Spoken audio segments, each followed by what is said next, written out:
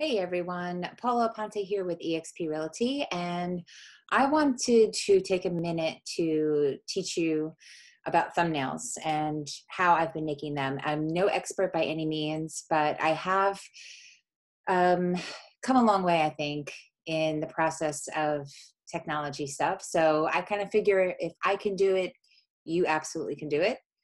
So I'm going to go ahead and share my screen. But before I do, I want to share with you that there are basically just two websites that I go to in order to create a thumbnail for my YouTube videos. One is canva.com, which I'm sure many of you have heard of. Canva.com has so many resources that I haven't even dived into all of them yet. The other one is remove.bg, and a lot of people haven't heard of that site before. And I'm going to show you what remove.bg can do. Okay, so I have taken photographs of myself just today, and you'll be able to see in just a moment. I'm going to share my screen with you. It's going to be a little bit of a mess. I'm going to share my entire screen so you can kind of see me go back and forth here. Okay, so you can see I have a couple of different windows open, but this is the remove.bg website, and literally it's remove.bg, no .com, nothing like that. So what I've done, I use Apple, but you can use this on any device. You can use it from your phone, and you can use it from an Android or Microsoft Office. But I'm going to put in these two photos, and I've actually just meant to really just do the one. So I can do the other one after. So we'll start with this one. So this picture I literally took here in my house, and I wanted to take away the background so that I can upload it into Canva. So all I'm going to do in order to be able to utilize this picture is I'm going to click the download button, and then I will open it up down here. And I'm going to save this onto my desktop. Save as, and we'll just save it there. Okay. All right, so we're going to use that thumbnail as an example. So I'm going to get rid of this because we don't need this anymore, and we're just going to keep this open. So for the purposes, I'm also going to get rid of this because we don't need that open. Oops. All right, so for the purposes of creating the thumbnail, what I do is I go to, when we actually already have it open, I would like to get away from that and start over so you can see. I go to YouTube channel art, and I click on YouTube channel art. Then the first thing I do is I go to uploads on the left-hand side here towards the bottom, and I upload an image, and I'm going to take that image that I uploaded from my remove.bg, and you'll see I'll have that image there.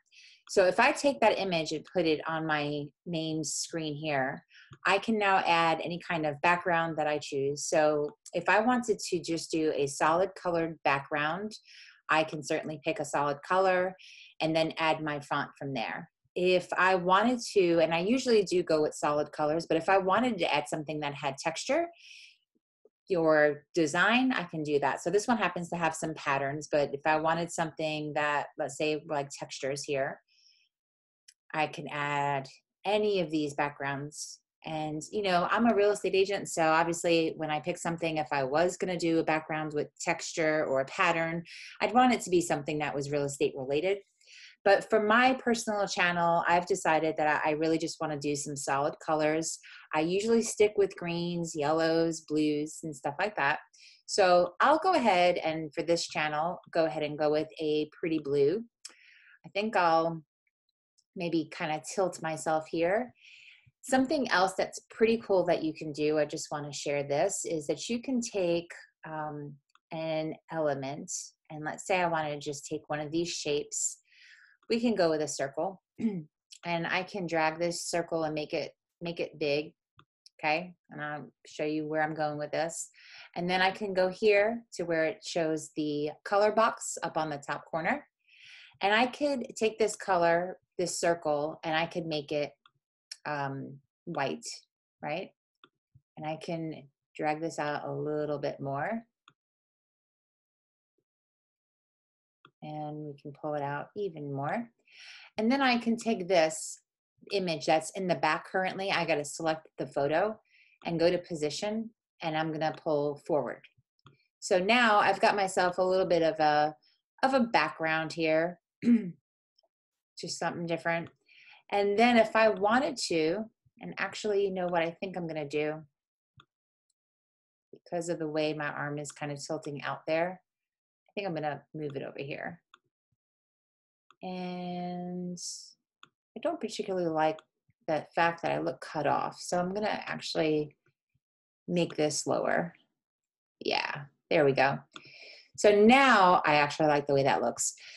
Now I can go ahead and add some text. And today I interviewed Karen Carr. For those of you who know her, she needs no introduction. But if you don't know her, she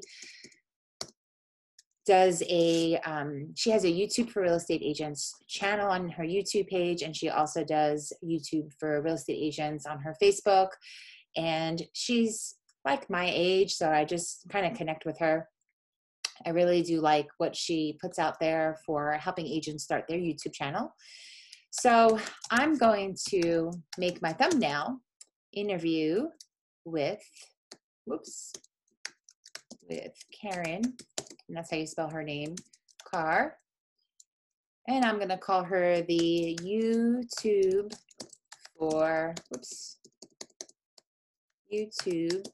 for real estate agents. And then I'm going to put Queen. That's just my added touch. So you can then size your font. You can either do it by clicking and dragging like I'm doing right here, or you can do it by changing the fonts right here on top. So either way you like it. And then once you click away from the box, it does allow you to move the box the way that you want it to be moved. So I think I'm gonna pretty much make it, I think, kind of towards the center of this here. Cool. So there you have it. This is a thumbnail for my latest YouTube video, and it was super easy to make. I think I want to put agents, there we go. I really want to do that. Sorry, I'm being very technical right now. Let's see. My head looks like it's cut off. Just when I thought I was done, I'm going to have to just make this smaller. So you can actually take just the one line if you want to, the way that I want to right now, and you can make that one line smaller. So this way I can fit it all. So yeah, that's how I would like it to look. I'm going to go ahead and stop sharing my screen. Oh, before I stop sharing my screen, I should tell you, see, I told you I was a newbie. I'm going to save this. So there's two ways of saving the file. You can either save it as a PNG file, or you can save it as a JPEG. PNG definitely offers a higher quality image. However, when using it for YouTube as a thumbnail, it's better that you save it as a JPEG because of the fact that the size fits and YouTube doesn't reject it. It's kind of simple. So I'm going to go ahead and X out of there. It's going to pop up over here, and there you have it. So now I can go ahead and take this and save this as my thumbnail.